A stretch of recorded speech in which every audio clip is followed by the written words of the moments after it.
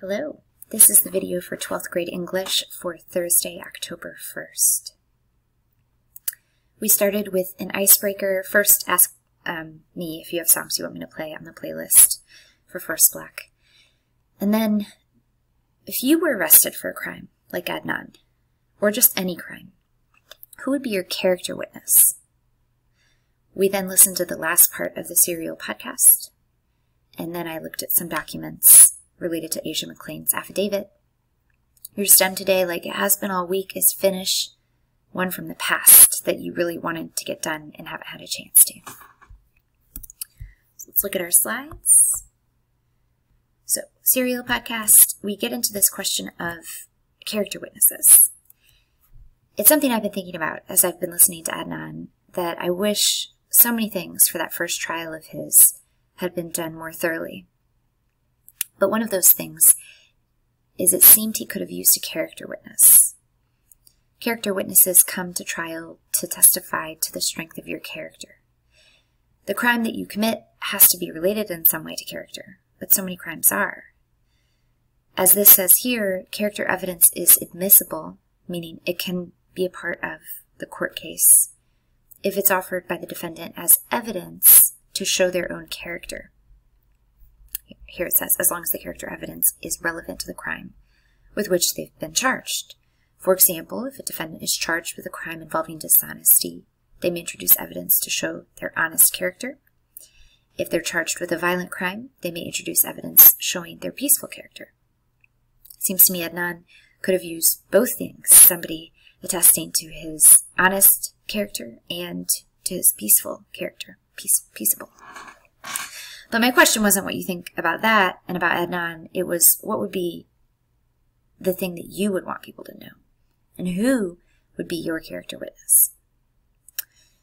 In a court case, you don't want somebody in that chair who's too biased, somebody who would love you no matter what you did, but somebody who's a little more objective.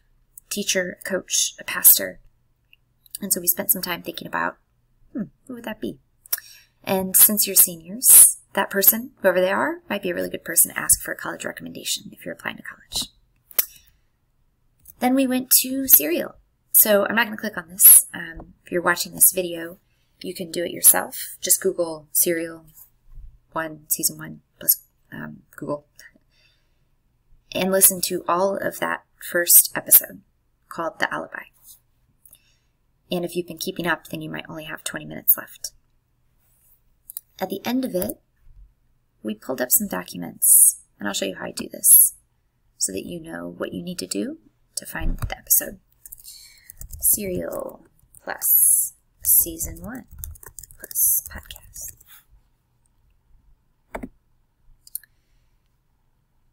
The Alibi. So I'm going to come over here, and I'm going to look at Season 1, maps, documents, etc. After you've listened to the entire episode, come back to this video, and I'll talk you through a couple of things that Sarah Koenig brings up in that part. So press pause, listen to it, come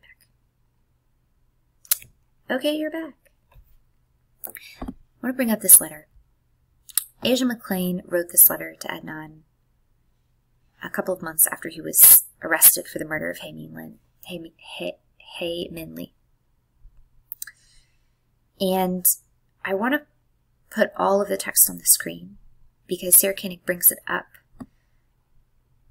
But one thing Asia McClain has been accused of after this podcast came out is that she didn't do enough. I just want to defend her a little bit. She wrote this to Adnan, and look at what she wrote. She asks him, why haven't you told anyone about talking to me in the library? Sarah Koenig does mention this, but not in this context. Did you think it was unimportant? Or did you just totally forget yourself? How long did you stay in the library that day? You will maybe have a chance to get the surveillance tape.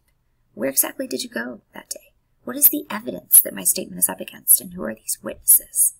He writes on more, but this, I think, shows she's trying. She doesn't know the court case against Adnan. She doesn't know what he's going through in the trial. She's not privy to those conversations. All she knows is she saw him in the library. Why is nobody contacting her? And I think this is a really thorough attempt on her part, and even professional. She writes and types out this professional letter to try and get him to see that she's serious about her affidavit. When she's contacted by Rabia, the lawyer who has been in this episode, immediately she signs an affidavit testifying to this. But again, she doesn't really know what she's up against. So I don't want us to walk away from the podcast thinking that Asia McClain should have done more. She did everything that she could have. Why Adnan received this and didn't do more isn't something we can really blame him for either. We don't know really fully why. We also know he did tell his lawyer, and Christine Gutierrez did what she did with it. The hole to me and the gap to me seems like it lives there legally. That the reasons this case fell apart for Adnan are legal reasons. So I just want to posit all of that as you think about whether or not to continue listening to this podcast.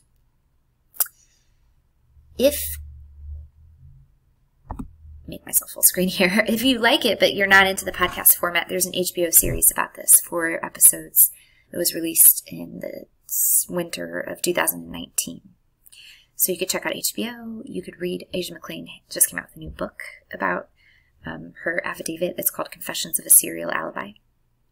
So there are lots of ways to encounter this story if not using the podcast that we've been listening to. And that would be a choice project for us. You could earn some extra credit. Otherwise, work on your BGD. You're good if that's done, and I hope you have a great weekend. All right.